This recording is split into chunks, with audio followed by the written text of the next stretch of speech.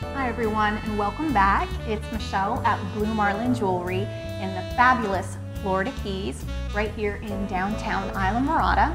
And today we are looking at an incredible designer out of California named Galatea. Galatea has some really different and interesting collections.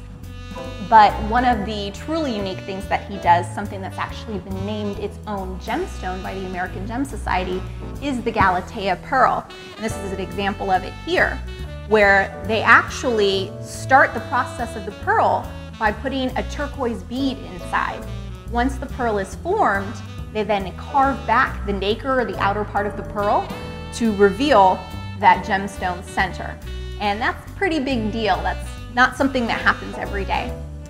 Well, folks, thank you for joining us. This is Michelle at Blue Marlin Jewelry, your Rolex dealer and the only American Gem Society members in